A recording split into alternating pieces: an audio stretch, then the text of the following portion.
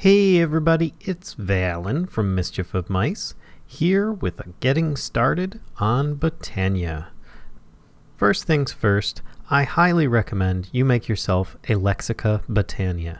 And this is made with just a simple sapling of just about any kind, and a book in a crafting grid will get you a Lexica Botania. And this is kind of like its own in-game wiki, so there is a lot of reading that you can do in here.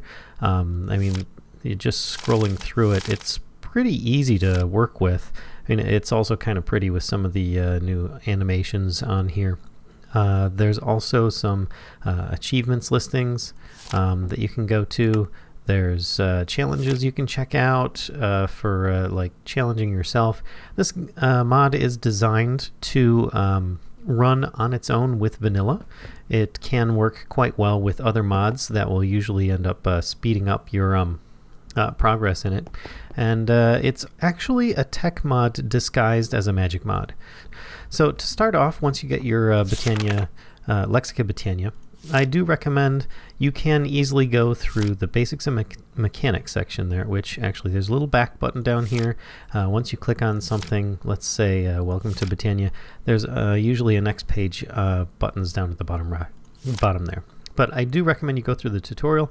It will not go through the entire book. It may seem like it at first, but it will definitely give you a good getting started. So if you want to read through instead of watching a video, that's a really good alternative. But I do recommend you just watch my video instead. So what do you need to get started? I recommend you make yourself a petal apothecary to get going straight away. It's optional, but you can get yourself a flower pouch as well, which is just made with some wool of any color and petal of any color. And you get petals from mystical flowers that you'll find out in the world. You just break one, put it in your inventory, and it turns into a couple petals of the same color. So, but with this in your inventory, it will end up keeping your inventory fairly empty, as all the flowers will go into the pouch. And seeing as how there's 16 different flowers and you need a whole lot of them, it's very recommended. So, moving on, the petal apothecary. You get yourself any color flower, turn it into some petals, which, like I said, you just put a flower in a crafting grid, it will turn into 2 petals. And then you can have a couple slabs, some stone, and you get yourself a petal apothecary, which will look like one of these here when placed. Now, it's not going to have the fancy animations I have going on right now, but you can actually do many things with it. You can put lava in it and it will turn into kind of a garbage can of sorts. You can, and it will generate light. You can put vines in it and it will turn into something like this without the fancy particle effects, of course. But it's essentially used with water. Now, I have some water here, and you can actually get more here. Hello, how you doing? We can fill this in here, and then you can actually make recipes in this. Essentially, this is one of many ways of crafting. It's the Botania's early on crafting table. So, in order to use that, you'll end up needing to advance a little further. So, the next thing to do is to make a living wood twig for a wand. But in order to make that, you need living wood. In order to make living wood, you've got to make a flower. First flower you're going to be making is the pure daisy. For those interested in knowing where to find it, under basics and mechanics, pure daisy, and you can find the recipe just by scrolling to the end here. And it takes 4 white petals in a petal apothecary. Now, petal apothecary, when you put one down, I'm going to use this one here, you can do one of 2 things. You can fill it with a bucket by right-clicking, or you can actually throw a bucket of water at it, and it will fill it as well, using up the bucket's contents. So there are automation methods that you can use for this. Now I am going to just continue with getting some of these. Now these white mystical flowers, if you put them into your inventory, will turn into petals. Now I'm going to take 4 of those and some seeds. Now this is the thing. With Botania in the petal apothecary, when you put the required items in there, 1, 2, 3, for, I'm just hitting Q and dropping them in. You can actually go into your inventory and drag them out as well if you like. But you see here, it actually recognizes that there's a recipe in there. And if I put seeds in, then it's going to process that as a flour. This is so that if you end up accidentally putting the wrong combination in and that's not the flour you want, that you can actually pull these back out. To do that, you just right click with an empty hand, shift right click with an empty hand, excuse me, and you'll get the last item pulled out of the apothecary, and you can continue doing that until you get all the ingredients back out. But we want to actually make one, so you toss in the seeds, it uses up the water, and you get yourself a pure daisy in your inventory. Now, what does a pure daisy do? You put it down, and the items around it, you'll notice here I actually have multiple different items. It will turn smooth stone into living rock. It will turn regular wood logs into living wood. It will also turn multiple other things like ice, netherrack, soul sand into alternate items as well, which you can find all this in your Lexica Botania here.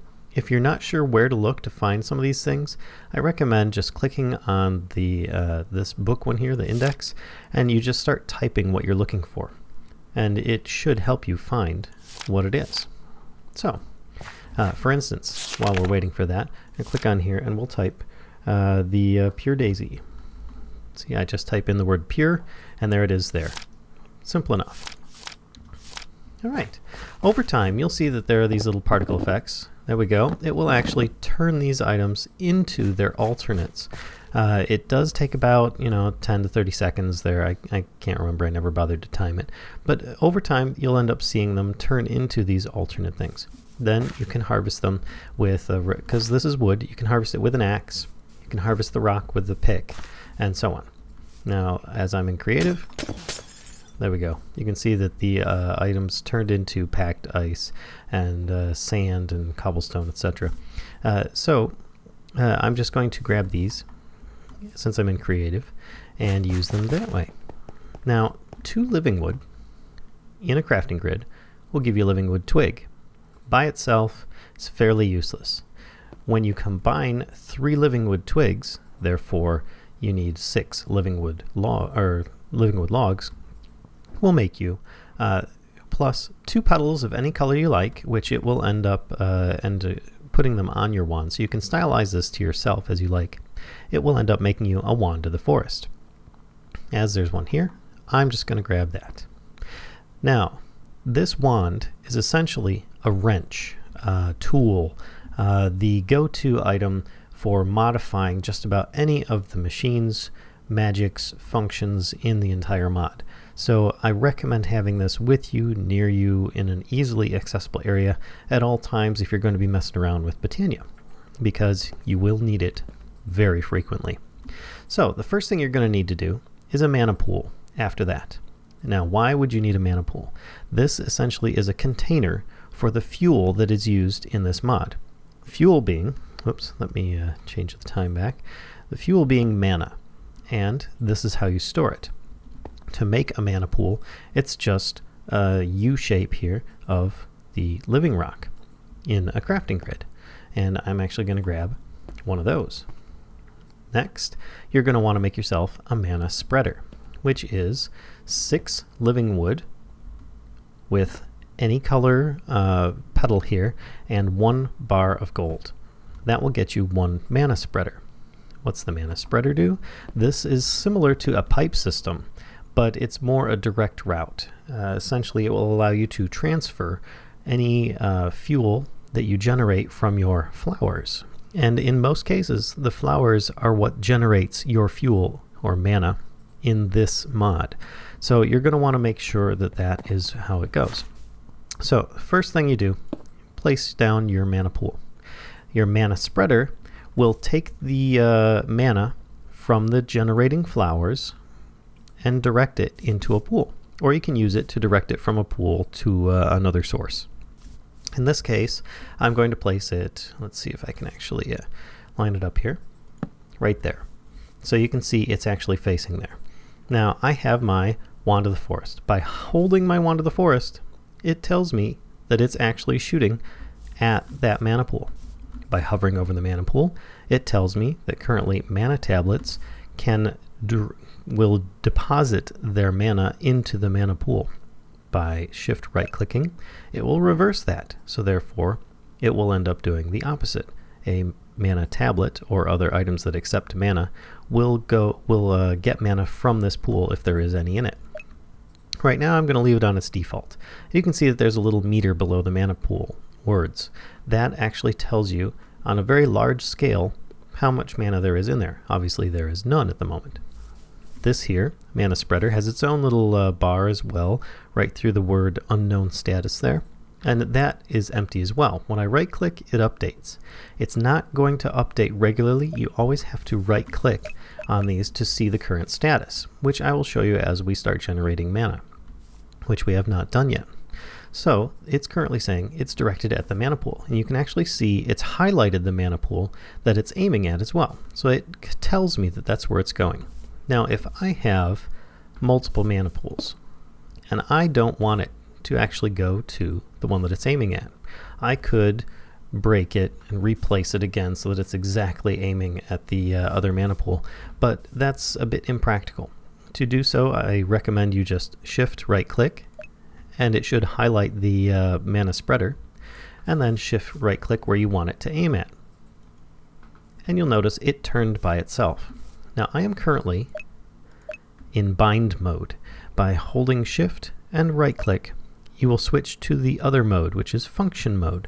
This is completely different, and if I right click on here, it will update, but if I shift right click, you'll notice it is like aiming way down. It's like aiming into the ground. What the heck?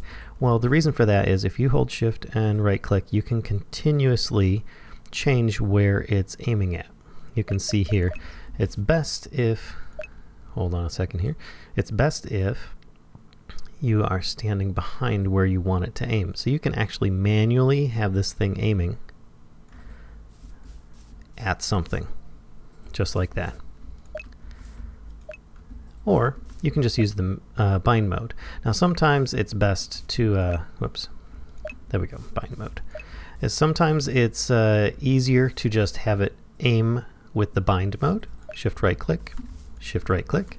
Other times, if there are objects that are in the way, like another mana spreader is here and you're trying to just hit this mana pool and not that other mana spreader, then you'll want to switch to the opposite mode, and then you'll have a little messing around to do. See if I can actually get this. There we go. So you can see it's highlighted the mana pool, and it is now doing that. Otherwise, where it was aiming before, this mana spreader was in the way. So those are the basic mechanics of mana spreaders, mana pools. But let's get into what we need to do, whoops, to get some mana. First thing is making a flower.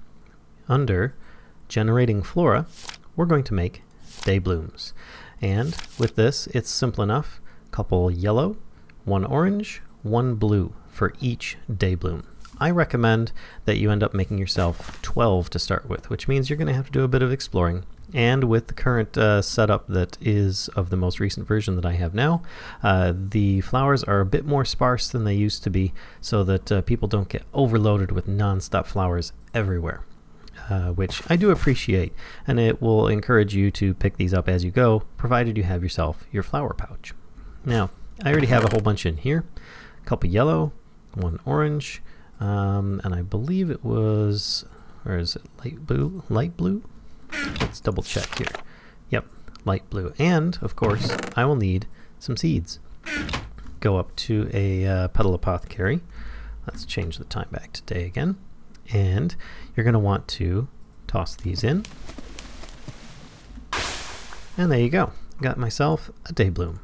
I'm going to clear these out of my inventory for the moment. Now I'm in creative, so therefore I can actually spawn a whole bunch of these in just by doing this. But you'll do that several times. To give you an example of how to actually take advantage of this, by putting water in there and having the ingredients in your inventory again. Let's grab these.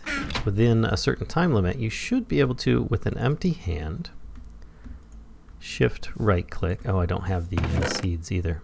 You know what, let me take double sets here because I think it's been too long. And there we go. So what I'm going to do is, just so you guys can all see what's going on. Alright, toss in one of these, two of these, one of those, and you can see it says day bloom is ready, just add a seed. Toss that in. I add another bucket of water. And it now says right click with an empty hand to add back the last recipe. This is so that you can expedite. There you go, everything goes in there except for the seeds. Pretty darn cool, which I would need to get some more seeds for, but I don't have those, so let's just pull these items out. There we go, just like that. And I'm going to throw those back in there for now. So, anyway, moving on. Day blooms. You cannot, well, you can put them next to each other, but it's not very useful. So I recommend that you end up putting them diagonal to each other. Now, the mana spreaders will shoot through regular vegetation like grass or flowers, so there's no problem with that, with them destroying them or being blocked. And therefore, let's see, how many do I have here so far? That's 3, 6, 7, 8, 9, 10, 11, and let's put one here, 12. Alright, so you can see I don't have my Wand of the Forest activated, but you just saw a green pulse coming out. That's because it's generating mana. These flowers will automatically, let me put my Wand of the Forest back here, when I highlight them, it says this day bloom, when I right click it constantly, is currently getting mana from the sun. That's how day blooms work. Now if I were to put one over here, it's a bit too far for that mana spreader to pick up. And I right click on it, you can see it's actually generating mana. And it also shows a mana spreader picture with a red X next to it. That's because it is not connected to any mana spreader, and therefore it's just generating mana, and there. Its internal buffer is full and it's going nowhere. So that's absolutely useless. You're going to want to have it within a certain range of this mana spreader so that it can actually fill up. And you can see it's filling up a bit slowly, but its buffer is much larger. So all these flowers, you can see they're all hooked up to the mana spreader because they're all highlighting, are generating into this mana spreader, which once it gets to a certain point, will generate a pulse and start filling the mana pool. Now you notice here that the meter for the mana pool is empty. When I right click to update, it shows that there is a small amount there. Now this, of course, doesn't really have a buffer, it's just a giant storage tank. So over time this will generate mana into the mana pool. And this is a good starting point. This is just so that you can get yourself a little bit of mana to get yourself something more advanced and a little bit more usable. Because you could make entire fields of day blooms, but that's not really practical because it's just this massive amount of space. Instead, this mod is all designed for creativity and how you can make yourself more inventions, I guess you could say. There are ways of generating mana much more advanced than this. But these are also passive flowers. Now, after 3 days, these will turn into dead bushes and disappear. So you're going to have to do something a little bit more permanent. There are other flowers that you can choose as well, but for the purposes of this getting started, this is what I went with. For the next step, I'm going to recommend that we go with generating flora, and we start with endoflames. Now these should live much longer, and actually in a permanent way, because you're going to have to constantly feed them yourself or create an automated system. Now these here, they will accept fuel, like more standard fuel that usually would go in a furnace, like you've got coal, you've got wood, lava, things of that nature. Now you can do lava generators, but there have been several issues with that over time. But the more entry-level stuff is going to be coal or charcoal. Charcoal, of course, being generated from wood. Now, or if you've been doing a bunch of mining, which I hope you should have by this point, because it's not just a jump right into it straight away without any materials mod, but you're going to want to create endoflames. I recommend making about 8 of these. Now, mana powder is actually rotating here around these petals as well. Now, how do you make mana powder? Now if you notice here, when I hover over it says shift click to see the recipe. If I hold shift, everything stops moving, thankfully, so I don't have to try and hit a moving target. Then you just click and it tells you exactly what you can use. Different floral powders can be used to make a mana powder by dropping it into a mana pool. Simple enough, and it uses a bit of mana. Not very much though. When you hover over this, see this is 10 times zoom, this is the normal usage, so it doesn't use very much at all. So this is entry-level stuff. Right now, we still don't have very much in the mana pool, but I'm sure we'll have enough to make a little floral powder. Now, to make floral powder, you're going to need petals of just about any color, really, and you will end up needing to make yourself a pestle and mortar. To make one of those, you need a stick, a piece of wood, and a bowl in a crafting grid. Very simple stuff. Then you take these items in another crafting grid. You could even use your own personal one and make yourself floral powder of whatever color it is, petal that you chose to make. Now with that, you can then toss that in with the petals and make yourself the, whoops, let's go back here, Endoflame, which is what? Light gray, red, brown, brown, and the floral powder. Which, actually I realize, we need to turn this into the magic powder. To do that, you just drop it in. You see here it says it will turn into that without a problem. If it doesn't have enough mana in there, it's going to have a little X, and you're going to have to wait a little longer. There we go. Oh, funny enough, it actually turned the that purple, which I'm sure you could change it back to another color if you desire. For now, I'm just going to end up doing this. Stand up here. 1, 1, 2, 2, and one of these. And you can see here, I just need to add seeds, and I get myself an Endoflame. And there we go. Alright, Endoflames. How do these work? You just place one down. Let's see. It's already activated to this mana spreader. Sometimes the mana spreader may get overloaded with the number of flowers you have to it, and you may need to shift right click and assign it to a different mana spreader. In this case, I'm just going to reassign it back to that mana spreader. Another shift right click. And how's it work? Well, you toss a piece of fuel of some sort nearby, and it will actually end up eating that fuel. You'll notice it actually has some red particles. So it is generating mana to this mana spreader along with all the dayblooms. Now after a little bit, it will end up being available to accept another piece of coal. In this case, let me grab a whole bunch.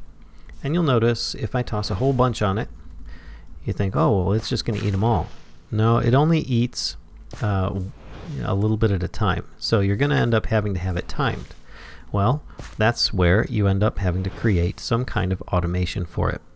Now in this case, I'm going to show you a little simple, very simple method of doing it. Obviously there are tons of different ways of making one, but I'm just going to do this so that you guys can see a very simple entry-level method.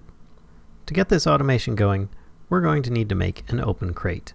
In order to do that, you'll need living wood planks. To make living wood planks, you'll need living wood. Allow me to demonstrate. Take living wood that you obtained from the pure daisy, turning regular logs into living wood. Put it into a crafting grid, and you get 4 living wood planks, just like you would for logs to regular wood planks. Take these, enough of them, to create an upside down U, and you get yourself an open crate, which essentially will drop items fed into it one at a time. In this case, I've put down a wooden, wooden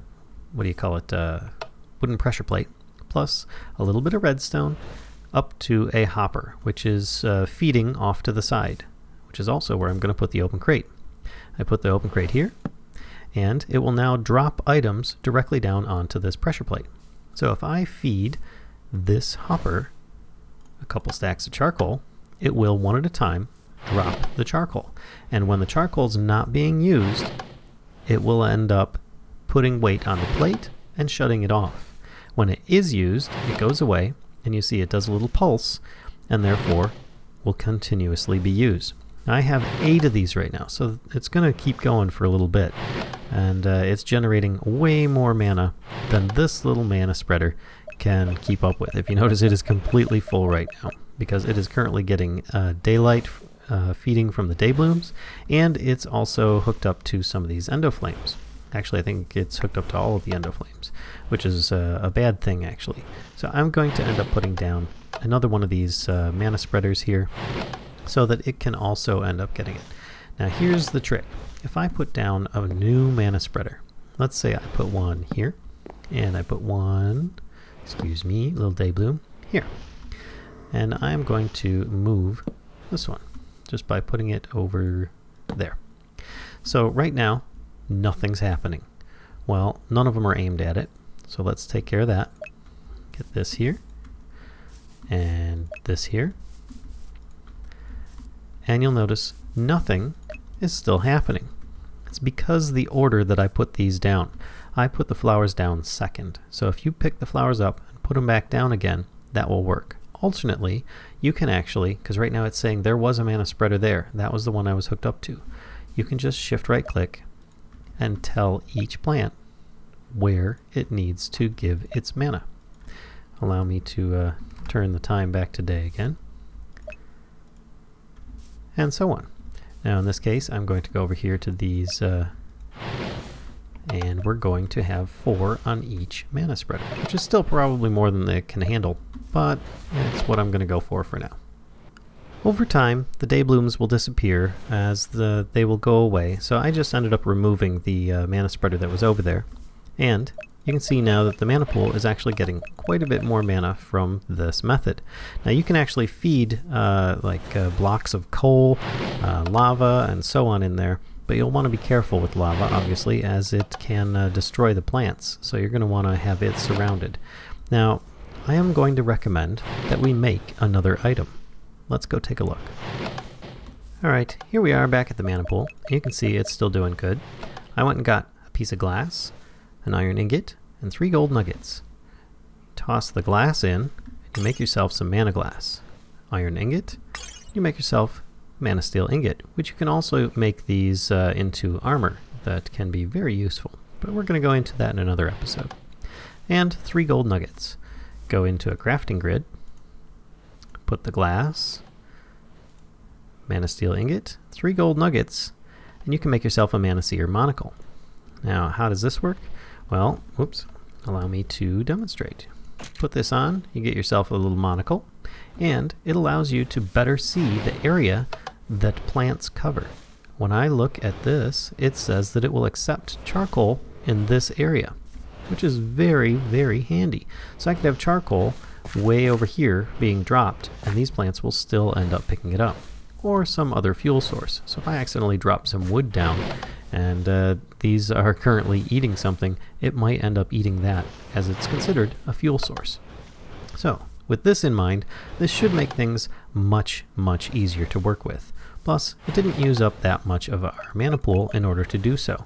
In fact, it used up such a negligible amount that it's totally worth it, in my opinion, to get this just to help with flower placement in the future.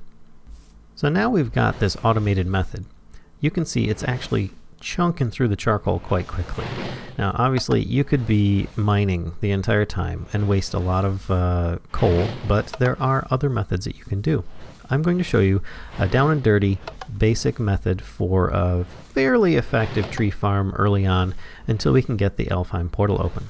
Once we get that open, things will change considerably, but for now that's just the goal of this video.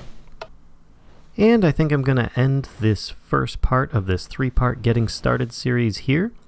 First part's going to be, as you've seen, we just get started in Botania up to a point where we can start making some mana. Part 2 is going to be making an automated tree farm. Part 3 is going to be getting into the Alfheim Portal. So, hope to see you soon, and until next time, see ya.